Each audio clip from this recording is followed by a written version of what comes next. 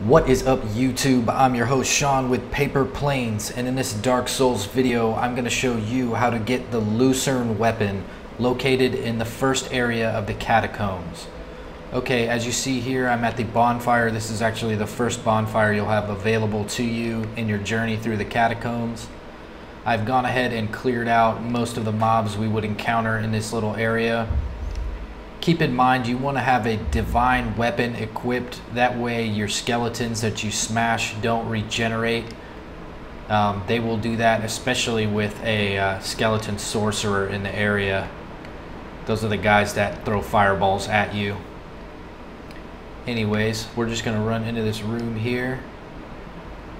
And there is our Lucerne right there. It's going to have, I think, one or two guys in here. Definitely at least one guy camped out in the corner waiting for you to walk in. But these guys aren't any serious threat. There is your weapon.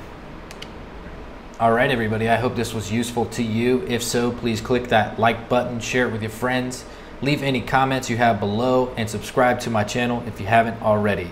Thanks, and we'll see you next time.